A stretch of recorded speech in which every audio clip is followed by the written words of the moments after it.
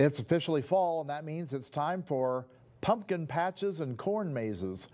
Noah Chass stopped by the Smith Rock Ranch as workers there prepare to open for the season. Noah, how are things looking?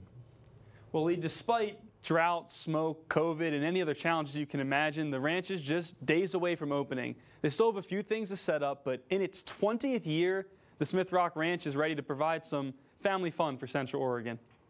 So this would be our pumpkin patch. You pick pumpkin patch. And we survived the drought and the smoke.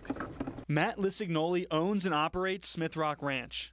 Well, we get a lot of families that come out and they sure enjoy it and thank us for what we do.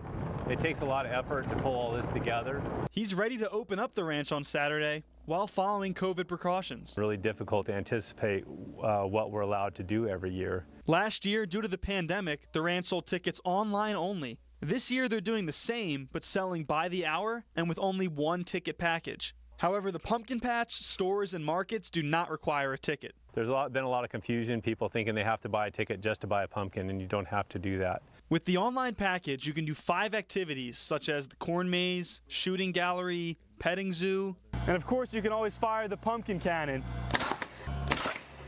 Woo! That was a good one. Lisignoli says the theme of this year's maze is Dr. Seuss.